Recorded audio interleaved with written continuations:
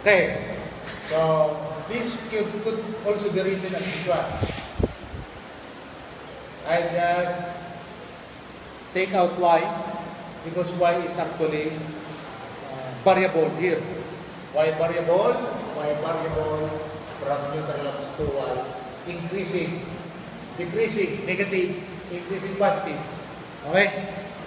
Y is variable. So it changes. The value changes. So this equation actually looks like this. Very basic algebraic equation. M over I is a constant. Okay? This algebra.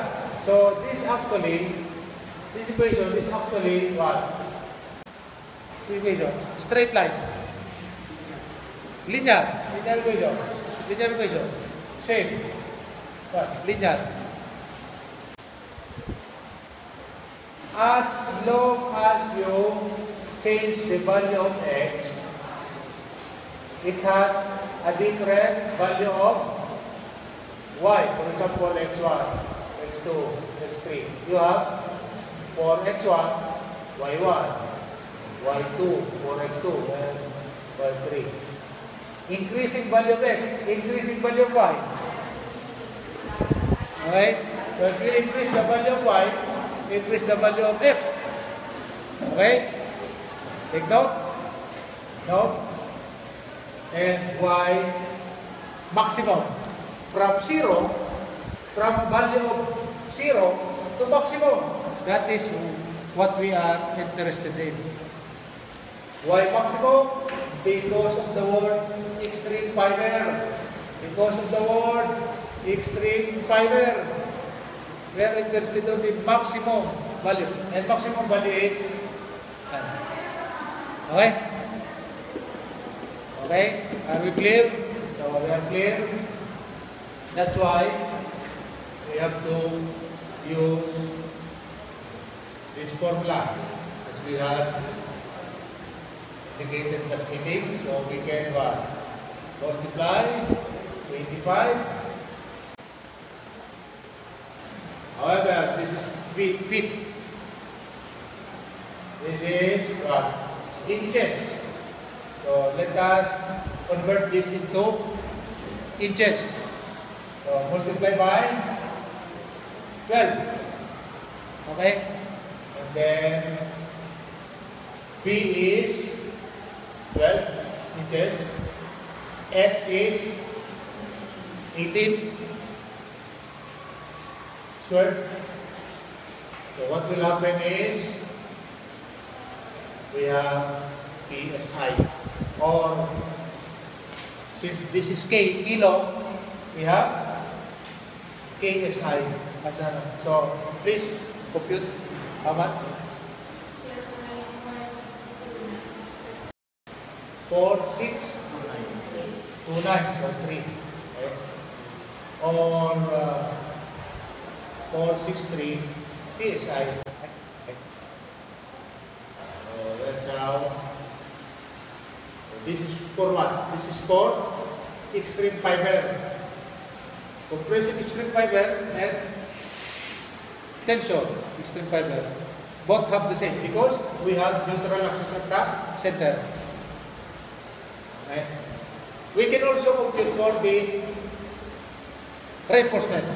So this is good for both extreme fibers. We can also compute for what? For the, so how much this? From the center to this point, how much? 9 minus 3 is 6. So this is from this point to this point, 6 inches. So we can use the same. We can use the same formula. So moment.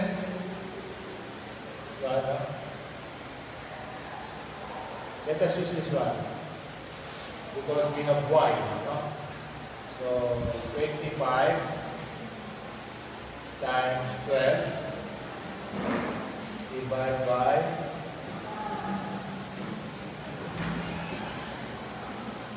height is What is I? Bh cubed over 12. Okay? So B is 12. X is 18 cubed over 12.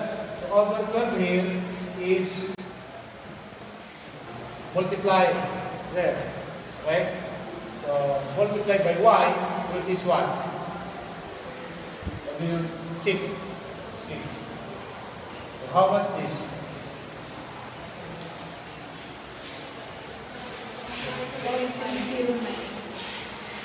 So this is the stress felt by the reinforcement. Point? 309. 309. KSI or 309 KSI. So this is for reinforcement.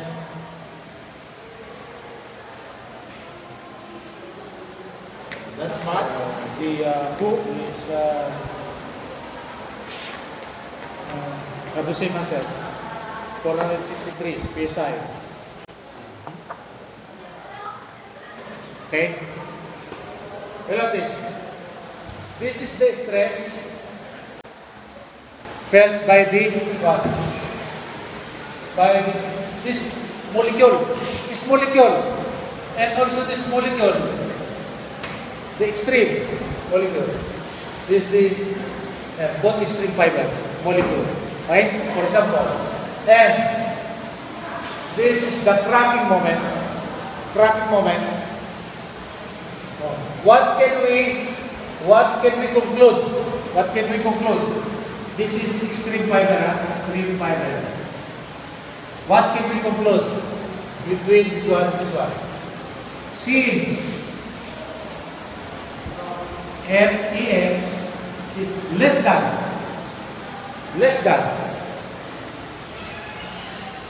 MR. What can you conclude? Is this being cracked? It's not yet cracked because it is less than the cracking stress. It's not yet cracked. So we are correct. We are correct in assuming that we have this uncracked stage. So actually that is given by the condition of the problem. And that is what we are able to verify. We are able to verify that the situation is stage 1. The first stage. We are on the first stage. This is why. So, therefore, uncracked stage. Uncracked stage is correct. So, uncracked stage is correct. So, we are through with it. We are through with the letter A. This is the letter A. So we can solve for the next. Find the cracking moment of the section. How do we find it? Same formula. We will find. So let us MCR. Y over I. So cracking moment. We use this MCR. So MCR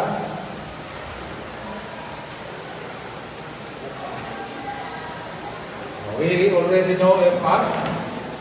So this is FR. So we can again verify. We can verify another one. Verification is this. FR is 0.474. This one, 0.474. Correct?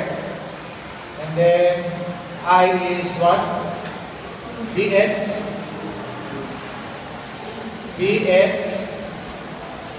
over 12. I is BX over 12. So over 12.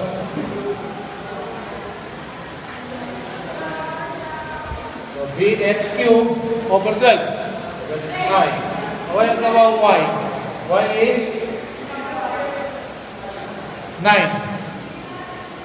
because it is in the center, no? So, how much is this?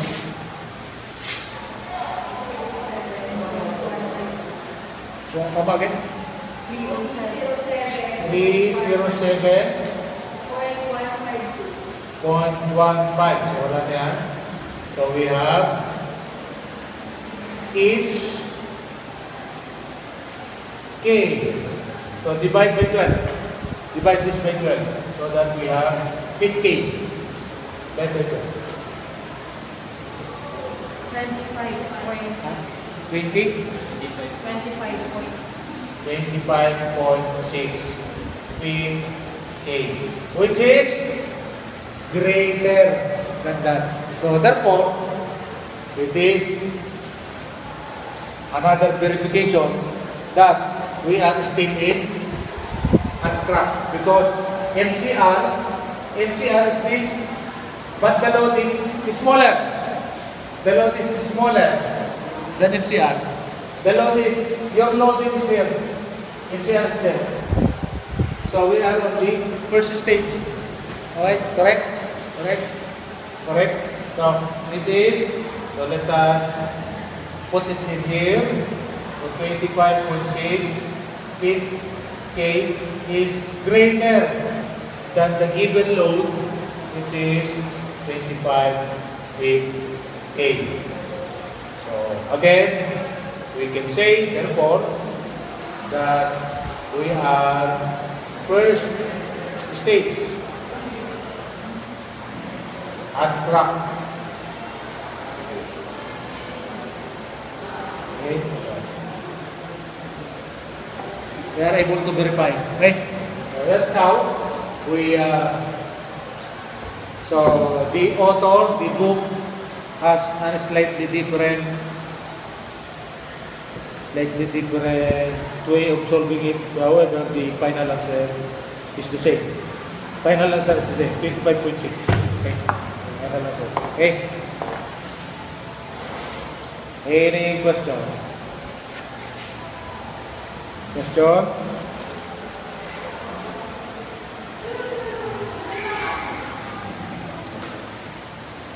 Okay. Don't forget this one. Okay.